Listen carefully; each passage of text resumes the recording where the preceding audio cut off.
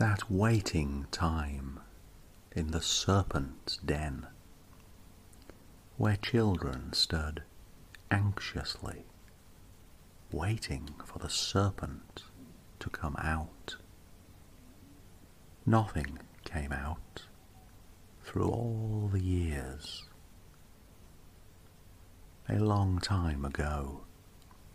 Now it is too late, and the serpent's delicate tracery of bones gleams in the dark, hidden between the stones, plucked clean, polished in the eternal wind. A wind plays there to nobody, soundless in the filigreed tracery.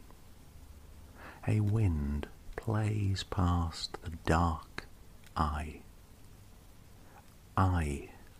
that stills all activity and all thought and all creeping things, and the snake in its bitter cursing.